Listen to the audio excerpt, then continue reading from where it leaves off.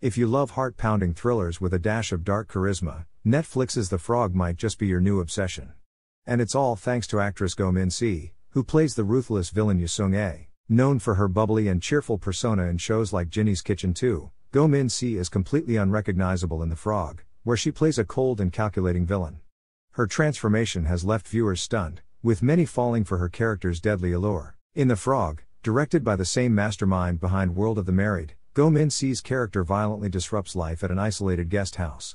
Playing opposite Lee Jung-yoon's former detective character, Go Min-si's performance has viewers hooked from the start. Fans have taken to social media, simping over the actress's stunning looks and powerful performance, with some even calling her the next iconic female villain in K-drama history. She slays in every sense of the word, both literally and figuratively. Whether you're drawn to her as a villain or simply can't resist her beauty, Go Min-si's Yoo Sung-ae is taking center stage, and you won't want to miss it. What did you think of her performance? Let us know in the comments, and don't forget to hit that subscribe button for more updates.